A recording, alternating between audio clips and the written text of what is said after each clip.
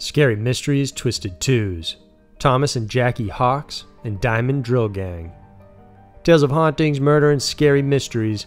Every week, Twisted Twos dives into a pair of uniquely terrifying true stories that are worthy of a more in-depth look. For this week, we focus on a terrifying incident for a California couple and one of the most ingenious robberies ever committed. Get ready for Scary Mysteries, Twisted Twos. Number 1. Thomas and Jackie Hawks. For Thomas and Jackie Hawks of Newport Beach, California, the purchase of their 55-foot yacht named Well Deserved was a dream come true. A retired probation officer and bodybuilder, Thomas married Jackie, his second wife, and the two set off for 3 years on board the Well Deserved. They enjoyed their retirement and used the boat as their permanent home while exploring the Pacific Ocean and the Gulf of California. But having a newborn grandson changed things, and soon they wanted to live closer to family and settle down on actual land. After years of seafaring, they decided to move to Newport Beach and sell their beloved boat. On November 15, 2004, the couple set sail on a test cruise with a potential buyer. The boat returned, but Thomas and Jackie never did.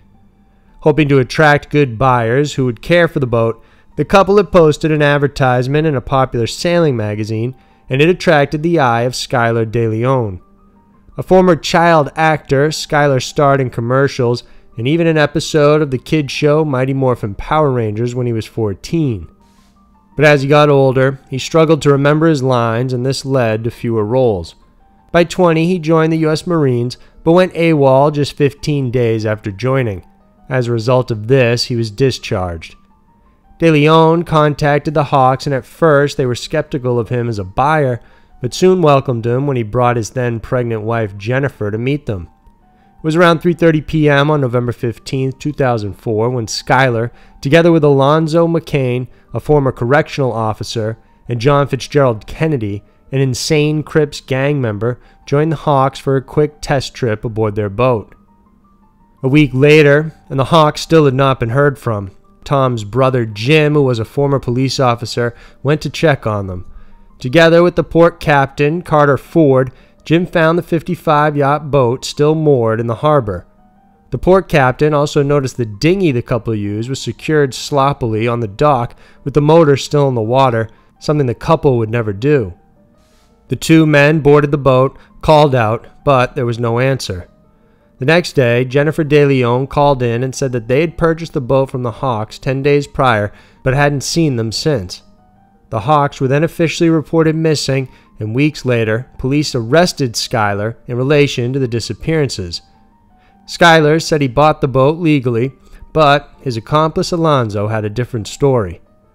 See, according to him, after setting sail, Skylar and Kennedy lured Thomas below deck where they began punching and kicking him. Alonzo stayed with Jackie on the deck and subdued her as well. They then bound the couple, covering their eyes and mouth with duct tape. Despite Jackie's pleadings, they forced the two to sign documents, including the sale of the boat and their bank account information and passwords. They then told the couple they would be dropped off on a passing boat somewhere in Mexico. But instead, they tied a rope around the couple's waist and attached them to the boat's anchor. When Tom tried to fight back one last time, Kennedy punched him and then threw the boat's anchor into the sea, dragging the couple down with it. They entered the water briefly and violently before disappearing into its murky depths. The three men then took the boat, turned around, and headed back to Newport Harbor. Alonzo, who became the prosecutor's witness, said they ransacked the boat for valuables and cash.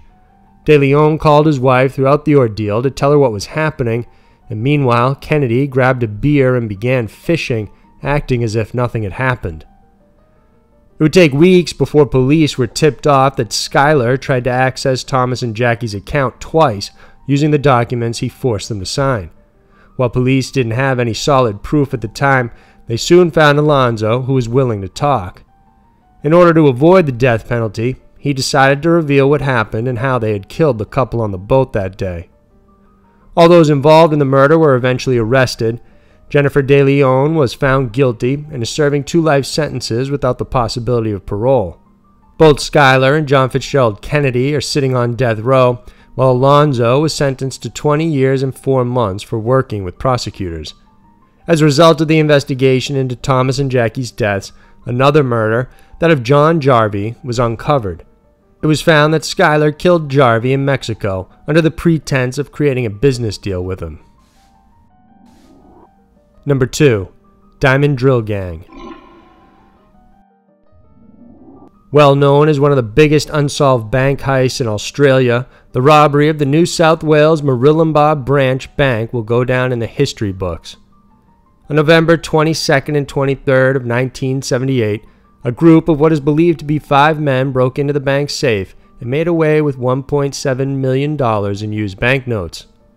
On November 23rd at around 7:30 a.m., a security guard doing his rounds noticed the back door of the bank was slightly ajar and the safe was drilled into. When police were called in, they were unsure whether the bank was indeed robbed despite the obvious disturbance. Apparently, the thieves had jammed the vault doors shut, removing the combination lock and the safe handles.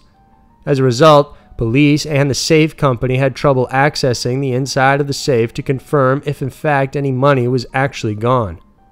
First, the bank called the Chubb Vault Company, the makers of the bank safe, asking their locksmiths to open the vault.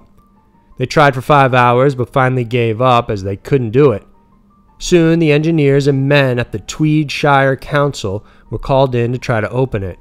This time, they brought sledgehammers and pneumatic drills. They finally had to use a diamond-tip drill to cut a hole big enough to see inside the safe. By 4:30 p.m., a bank official proclaimed the worst. About $1,763,400 was now missing from the bank. The money had actually arrived there the same day as the robbery. It was stored in plastic containers, and the cash was all used notes, making them nearly untraceable. The bank was the final destination of the money prior to it being moved to the Federal Reserve. No one was arrested in connection with the robbery, making it all the more intriguing, but there was one name perpetually linked to the crime. Australian mobster Graham the Munster Kinnenberg is known in the underworld as a prominent gangster. However, unlike those who like to flaunt their prestige, he likes to keep a low profile. Many point to him as being the chief safe breaker for what is now dubbed as the Diamond Drill Gang, since they used a diamond-tip drill to access the safe. It's believed prior to this bank heist, the same gang practiced and robbed 14 other banks from the Melbourne and Sydney area using their signature diamond drill tip. After the thieves broke in, they made a small hole in the safe, big enough to feed a medical cystoscope with an attachment on the tip. This was then used to open the lock's tumblers. While one thief was working on getting the lock open, another one was busy opening a secondary escape route in the ceiling. This was only an emergency route in case they had to rush out. There were a lot of questions regarding the robbery, not just because no one knew who did it, but also no one knew how they did it. Others were asking how come it took until 7:30 in the morning before it was discovered, leading some to think it might have been an inside job. There were also rumors of a possible corrupt cop that had ties with the mob, who had mysteriously been assigned to the bank branch area just months before the robbery. However, there's no absolute proof to these ties. Today, the mysterious case of the Diamond Drill Gang continues to remain unanswered. So there were 2 of the most violent and ingenious stories around. The world can be a crazy place, and Twisted Twos is sure to show you why. If you liked this video, then please remember to subscribe and check out some of our other videos we know you'll love. Thanks for watching, and we'll see you soon.